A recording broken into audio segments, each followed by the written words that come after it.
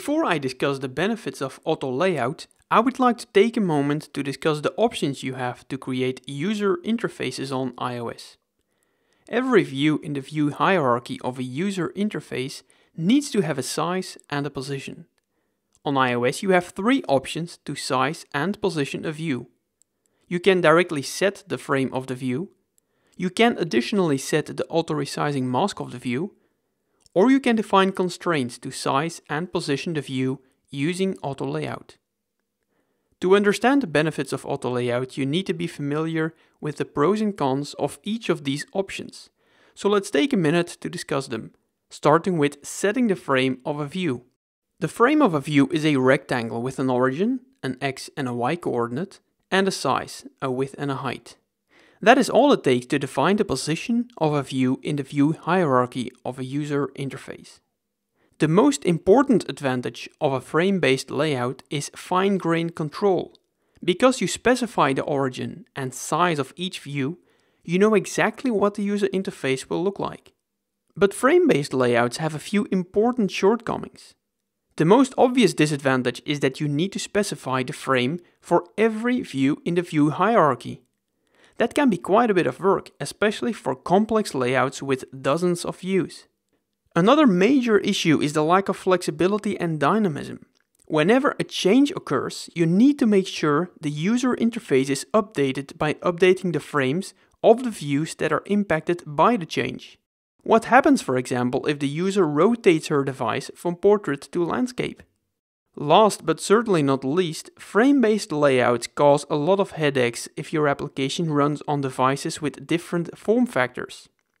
This wasn't a problem in 2007 when Apple introduced the original iPhone with its 3.5-inch screen. Nowadays, however, applications need to look great on a wide variety of devices with a mix of screen sizes. The message is simple.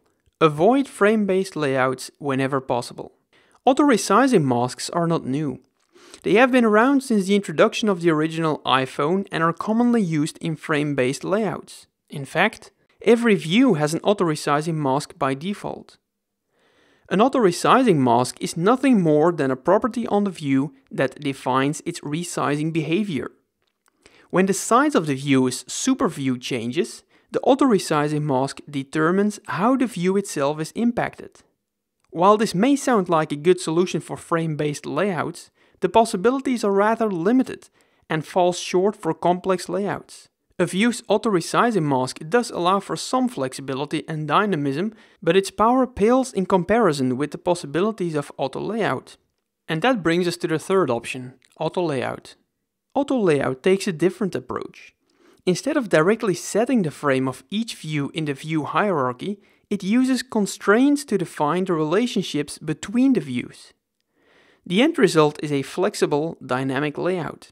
When the application runs, the auto layout engine inspects the constraints and infers the correct size and position for each view in the view hierarchy. One of the most significant benefits of a constraint-based layout is that the user interface can respond to internal and external changes.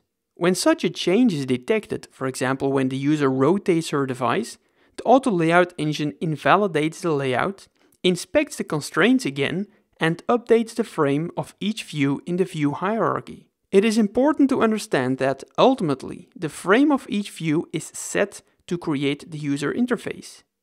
This means that, fundamentally, nothing changes when you use auto layout to create a user interface. The key difference, however, is that constraints are used to dynamically calculate the frame of each view in the view hierarchy. In other words, you never directly set the frame of a view when using auto layout.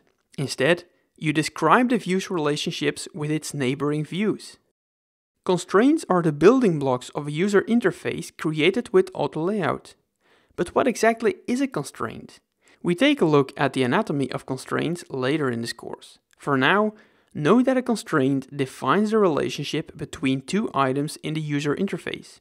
The auto layout engine takes those constraints and infers the size and position of each view in the user interface. The result is a dynamic user interface that looks great on any device, regardless of screen size and the orientation of the device.